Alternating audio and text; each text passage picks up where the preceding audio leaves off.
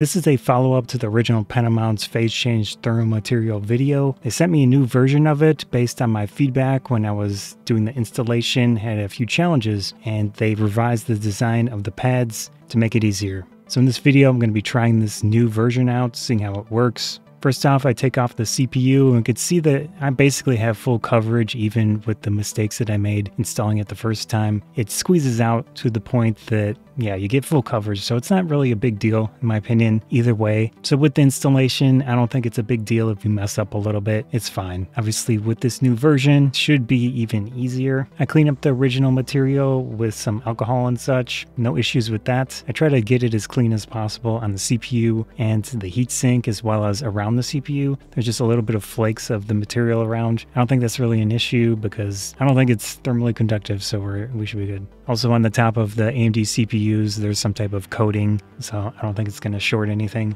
even if it were. For the new installation, I cut it to size first in one direction, so it'll fit on the CPU and the heatsink without overlapping too much. And then I took off the first piece of material, that's the thinner clear plastic. No issues with that. I do use the spatulas quite a bit in this installation process just to help it unstick from the edges of it. Definitely an improvement already. The second material is much more dense. I think this is great. It definitely helps out with installation in this case. So put it on the CPU and I don't cut it the other direction first. What I do is just, again, use the spatula to unbond the edge a little bit throughout the material to start separating the other plastic and that. I just go down the line. Obviously you have to be a little bit careful if you try to curve the hard plastic too much. Don't want to do that because right at the edge you'll probably overlap like I did, but it still wasn't really a big issue. With AM5 CPUs, they have really large gaps on the sides. Not ideal for a material like this, but it does work just fine.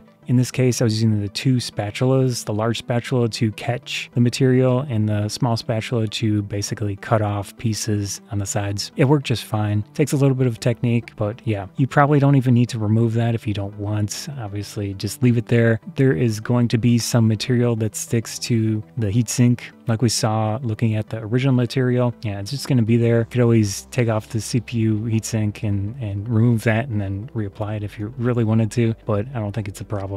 Overall, I do think they improved the installation process. Even so, with this phase change material in general, it's going to take some technique to install it, but it shouldn't be an issue either way if you mess up or not. I think you'll still get pretty nice coverage between the CPU and heatsink. Again, keep in mind that Pano-Mounts sent me the original version and this version to try out at no cost, and they had no say in the content of the video based on my collaboration terms, so yeah, just take it for what it is. That said, pretty cool material. It's fun to mess around with, and I'd have enjoyed trying it out. It's got a tech, I suppose. Yeah.